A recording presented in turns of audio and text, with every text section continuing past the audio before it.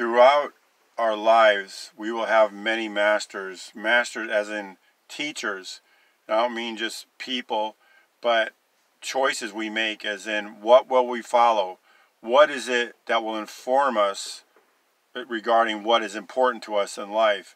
It can be a career, it can be a political activity, it can be a person, it can be someone that is quote-unquote beneath us, someone that is above us.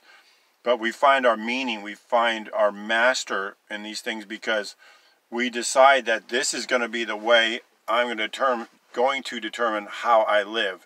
This is my master, this is my teacher. And we've all had many different versions of this.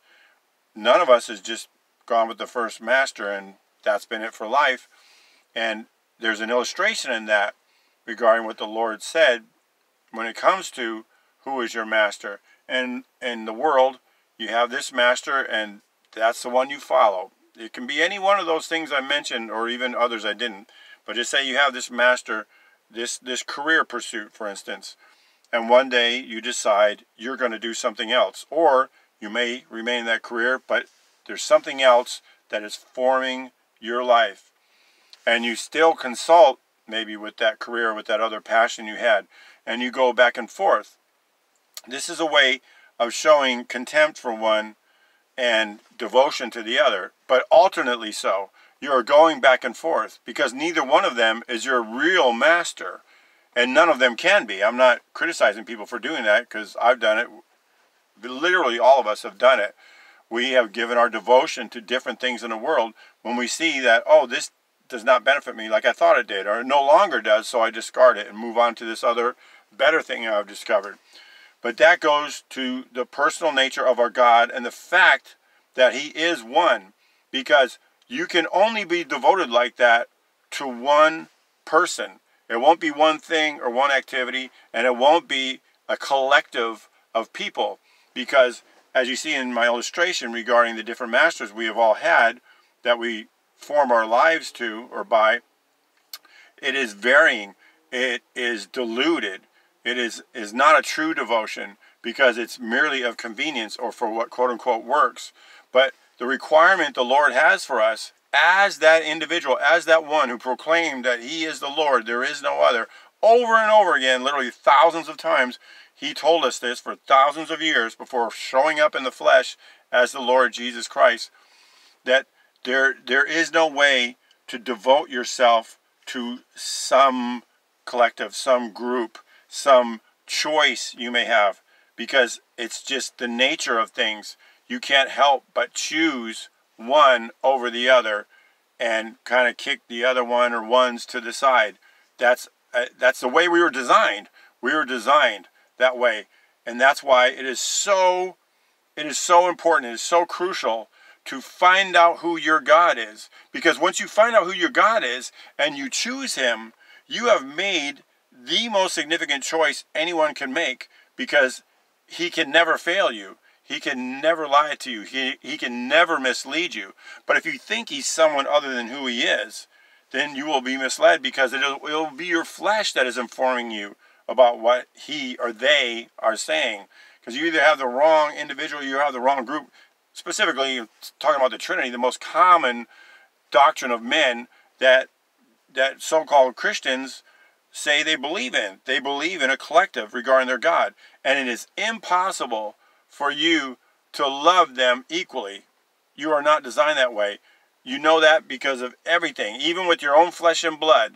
We want to say we love everyone equally, especially when it comes to our flesh and blood, and especially parents will say this, but we know that's not true. And it's not that you just treat them differently because they are different people, so you cater your actions to them for the individual they are. No, you actually do love some more than others. You do not love them perfectly, and you can't do that any more with your God than you can with them. Any more in the other examples I gave of a career or some activity or some political thing, you will have varying degrees of love. You cannot love different things or people perfectly even. So, the fact that He is one is the reason why I can love Him with all my heart, soul, and strength. But if He's not one, I can't. It's impossible. It would be an impossible command. Plus, he would have said, you shall love the Lord's, your gods, with all your heart, soul, and strength. Or you shall love us with all your heart, soul, and strength, and mind, and all that. But he didn't, because he's not a them. He's not a collective. He is one individual. He never said he wasn't. It's just that he said it so many times for so many thousands of years. I think it's reasonable for him to expect that we would know by now who he is. And he did make it clear on several occasions. He made it explicit.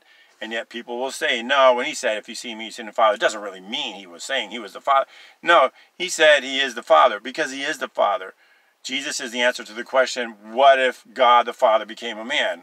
That is who the Son is. The Son is the physical form, who being the brightness of, what was it?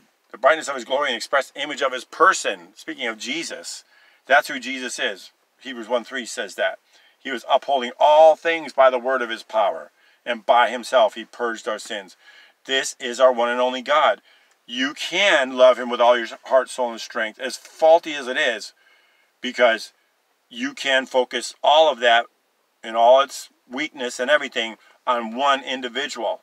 And that's the only way that's ever going to happen, is when you know that your God is that one individual, Jesus Christ, the one who came here to give himself for you in order that he would be able to give himself to you. He gave himself for every single one of us, but he can't give himself to you until you believe that he gave himself for all of us, that you're no better or no worse than anyone else, that you need him and his mercy and his grace and his kindness and his love and his acceptance just as much as anyone else. And when you see that, and you see that he gave himself for you, and you believe in that one God, that operation of that one God, beside whom there is no other, that came here to do that, then he can come and live within you, and he can give himself to you. But that's my short explanation on the fact that we do only have one master, and he was identifying himself with all these different phrases when he would say these things. And yes, like the short I put up the other day about when you have two masters, you will love one and hate the other.